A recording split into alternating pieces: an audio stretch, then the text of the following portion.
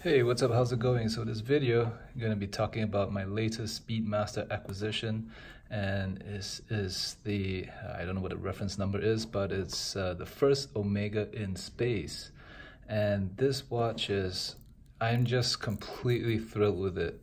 You know, I sold my my vintage Ed White, right, the caliber 321 straight lug Speedmaster. And I made some money off that piece, and I just needed. I realized after selling that I needed a Speedmaster in my collection. After I sold that piece, I bought a Broad Arrow reissue, and it was a beautiful watch too. But it just was not. It was not the same from what I was used to, right? The straight lug Speedmaster, and I really love this. For me, I've gone through so many Speedmasters. I have various 861 movements. I had two versions of the 321 movement, the straight lug case and the twisted lug case. I had the Broad Arrow reissue, so I think this would be my 6th or 7th Speedmaster.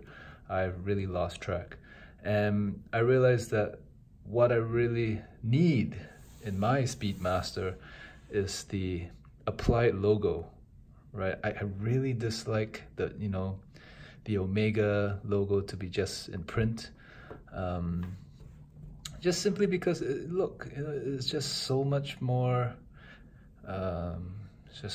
beautiful, because it's applied. There's depth to it, it reflects kind of like that, right? And I really like the Speedmaster on the strap. The professional models, they're 42 millimeters. They're just a little too big for my wrist, right? I have very average size wrist, 6.5 inches, and I just felt that it was a little bit big, right? That would be at my limit. However, this one, measuring at just under 40, 39.5 millimeters, is simply perfect. And because this is a manual wind chronograph, I'm not gonna go swimming with it, even though it's clear to be submerged up to depths of 50 meters. I wouldn't do that if I were you, if you have one of these. So I really like this Speedmaster on the leather strap, on the calf leather strap. It's just such a nice feel. Now, obviously, this is not the original. This is not an exact replica of Wally Schurter's Speedmaster CK2998. And what I really love about this watch is that Omega doesn't pretend to exactly replicate that watch. It's never going to be the same because it housed the caliber 321 movement, whereas this has the 1861 movement.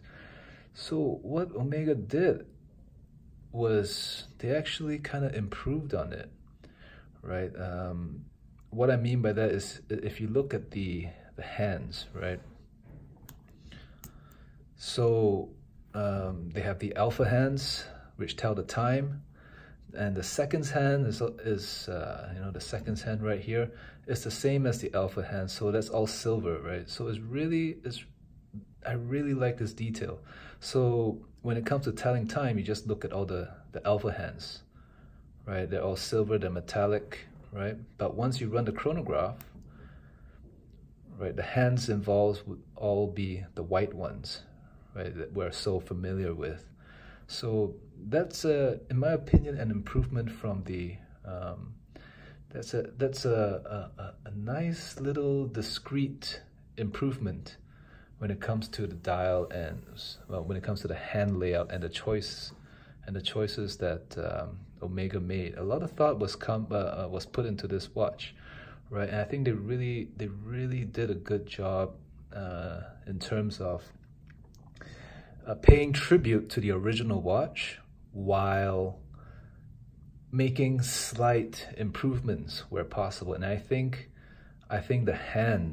the choice of hands is an improvement over the original one, right? It's an improvement in execution and an idea, right? Where you tell, where the silver hands are used to tell the time, and the white hands are used to measure the chronograph.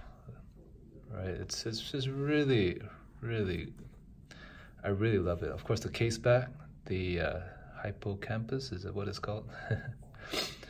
Right, just like the vintage pre-moon Speedmasters, the case back only featured this sea monster, and this one does the same as well. It says the first Omega in space, numbered edition, and it's just a really nice touch, right? I think the biggest resistance that a Speedmaster enthusiast would face would be that this is a sapphire crystal as opposed to the Hesselite crystal, right? The acrylic crystal.